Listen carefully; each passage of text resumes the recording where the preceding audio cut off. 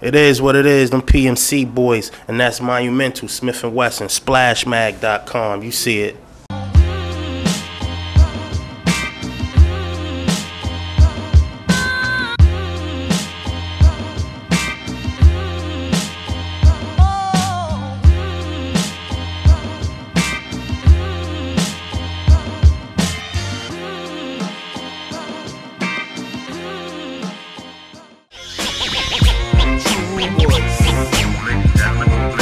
Tek Steele, what up? I love y'all.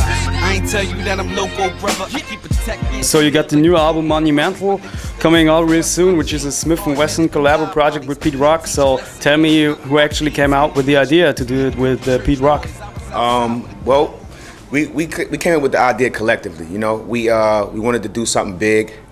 We wanted to make it special. You know what I mean? It's our 5th album with Duck Down, celebrating 15 years independence.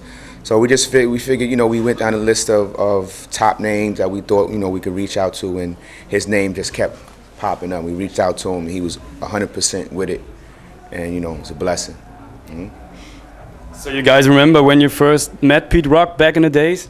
Oh, man. Probably in D&D Studios, you know, when he was working with Nas and working with Primo and doing them things over there, because we was the young homies, you know, coming up off of that, and then having the opportunity to meet him and work with him when we was doing our 2nd album, Rude Awakening, on Priority. So, you know, we just super fans of Pete and fans of the hip hop. So it's, you know, we always in each other's circles, you know. Okay. Apart from the fact that Pete Rock produced the album entirely, what makes this album so special compared to other Smif-N-Wessun projects? It's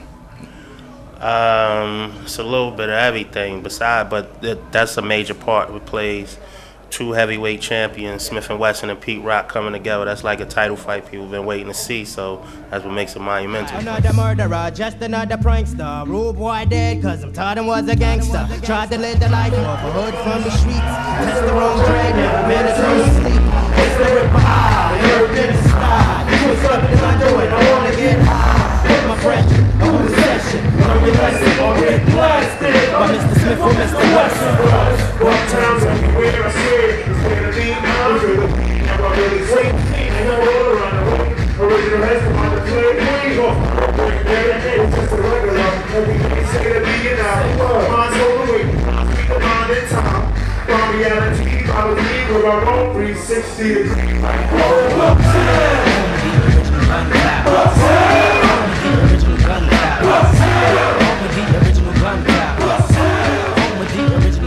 You got a real impressive guest list too on the album.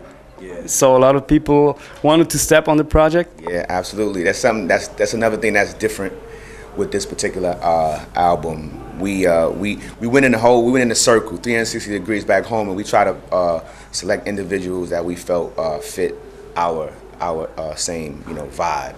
You know, so it was more, to us, it's not like features, it's just like people we already had relationships with, and we felt it was just cool to have them involved in a project as big as Monumental. You know, that's why we got people like Hurricane G on there, and we got people like Raekwon on there. We didn't go for the names to sell our project. We went for the people that fit our vibe. You know what I mean? And to have a natural feel to it. So, you know, a lot of them cats was a blessing. Like Black Rob, that was an unexpected blessing. So, you know. So he's also signed on Duck Down. Yeah, he's doing a project. Black Rob is doing a project right now that's coming out on Duck Down. Right. Okay. And how long did it take to record the album? Oh man, we worked for a little piece on that because everybody's schedule was so conflicting. We was moving around doing shows. Pete was doing shows and other projects, so it actually took longer than we expected, but it came out beautiful. Yeah, man. And June 28th is great. Yeah, every moment that we worked on it was worth it. If we would have rushed it out, it wouldn't be what it is now. And I think it was worth every second that we spent on it. You know? Was Pete only responsible for the beats, or were you also discussing song concepts as a trio? Nah, we made the album together as a unit. Each one talked to each other, went over lyrics with each other, developed choruses together, came up with songs, titles, the arrangement of the album, whether the skit should be here, whether this person's voice is the flow good. So nah, he was a producer on the album. He was a member of Smif-N-Wessun, and that's why it's so great right now. So was it easier to record compared to other albums where you just chop beats or got beats? I mean, nothing made it easier. It was still blood, sweat, and tears, but we all professionals and we came together in this craft that we love. This is the life we live. It wasn't easy. It made the vibe was easy. It was comfortable in the studio. Everything was just falling into place how it was. If the first idea didn't work, then we just move on. But it wasn't nothing that was actually really no easier to record or lay the verse or write to it. Hell no. Right. If anything, it was harder because you had to be sharp on it. Okay.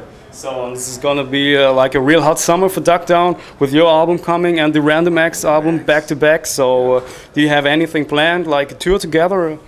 Well, we got tours in the works right now. Like we just finished basically wrapping the album up. So, you know, we hit the road, we do a couple of spot dates. Duck Down is working on putting some things together globally, and, you know, hopefully we can, you know, we'll touch a town near you. You know what I mean? Okay. Yes, sir. And last question, what up with the Boot Camp Clik? Is there any new album inside? Yeah, we're actually collecting, shopping beats for that new Boot Camp album right now, so we're going to get to work on that in a hot minute, too. Yep.